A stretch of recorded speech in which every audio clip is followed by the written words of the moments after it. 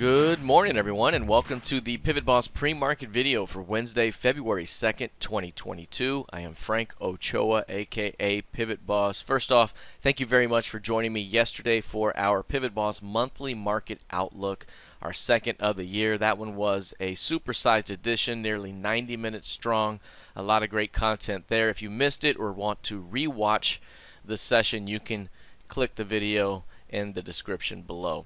All right, let's take a look here at the ES in the daily time frame. We've seen quite a move here over the last several days. Very unique strength, not a unidirectional trending market the entire day. Instead, it's been a lot of quiet overnight action, range-bound action during the day, and then 2 strong hours at the end of the session. And then you start the process again, and 2 strong hours or so, a strong hour or 2 at the end of the session. And right now, it's looking very vertical at the moment.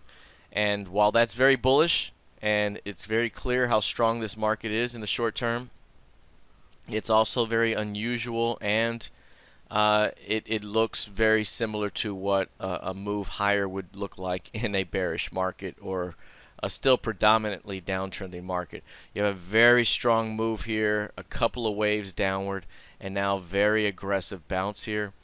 Usually when you see those aggressive bounces, they tend to be followed by another round of weakness at some point, at least some sort of shakeout leg ahead, whether it's all the way down to these lows and then a trap occurs, or whether it's just a higher low opportunity, say off the FOMC key level.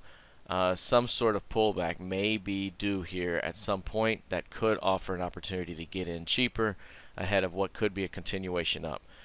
Again, right now, testing very important prior support from below. This is going to be important early on. Keep an eye on the previous session's close here. A failure to hold that level, 45.49.5, could open up a return to the previous session's midpoint, at the very least 45.14.5, or perhaps even lower.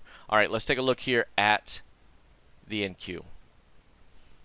The NQ up also right now, up 1%, starting to show a little bit of a tail at the top end of the day's range. Again, this market very strong in the short term, aggressively bouncing each of the last 3 days, but really it's been very unusual the way it's been done. On this low day, it was down most of the day, and then around lunch it started to rally very nicely. The next day, sideways the entire time until the late day move. The next day after that, sideways until the late day move, and now here we are today. So big time stretching of this price range right now. But again, is it an indication that we might see another wave down here pretty soon? So keeping an eye on 15K here early on to see if price fails back below that zone. The previous session's close is going to be very important. That's about the 15,120 zone.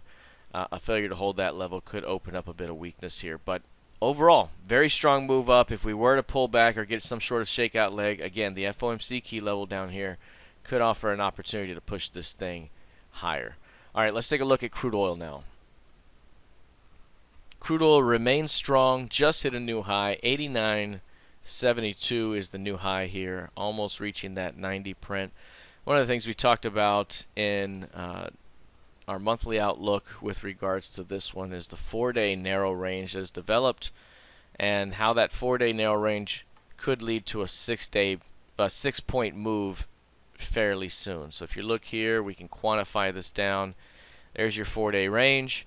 Right about there is about 6 handles over the next 4 days. So beginning today, if today, we have a very strong breakout and can hold this gains, then we could be looking from this low higher, about +6.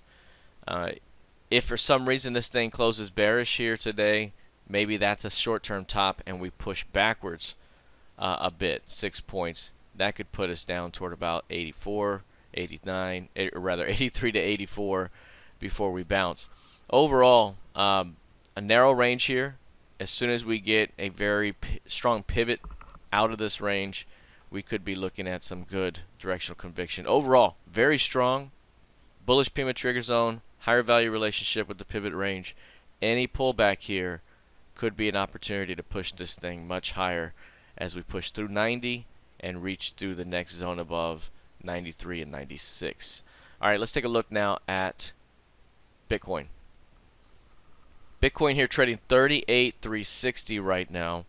Ever since that strong low here, it's actually done a pretty decent job of holding and pushing off of that low. Decent little rejection sequence there. Still a predominantly downtrend via the PIMA trigger zone, also the pivot range. Here's your midpoint of last month right there. That's around 40,000. So that's the level to watch. We got to really push through 40K and hold it by the end of the month in order to change the tide and get things turning around again. Until that happens, we could theoretically come right into this zone and drop right again. So just being cautious in here and watching this 40K to see how it plays out. Another push lower could be ahead, and if so, that may finally give us a shot to challenge the previous year's low and that major 29 to 30 CLVN. All right, let's take a look now at Ethereum here. Ether futures, again, day over day, outpacing Bitcoin just a bit.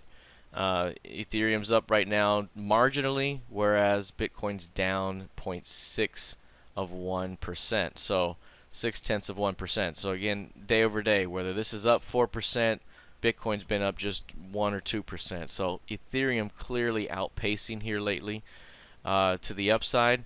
Very strong move we've seen lately, but at the same time, still in a downtrending market, inside the bearish PIMA trigger zone, inside the lower value relationship. There's a risk of another drop here to come until proven otherwise. And that proven otherwise is that level still. That's about 3,000 here. If price can push back above 3,000 based off the pivots here, it has a shot to turn around and keep on going to the upside. Good news here to recover 2750 in that prior pivot. That's generally bullish. So even if we do turn down, like we mentioned before, does that mean a lower low here? Does that mean a good higher low to work off of? If it's a higher low off 2400, for example, that could provide a very solid rally up ahead. All right, that is it for now. We'll see how this plays out the rest of the session. Good luck, trade well, and I'll see you in the trading room. Take care.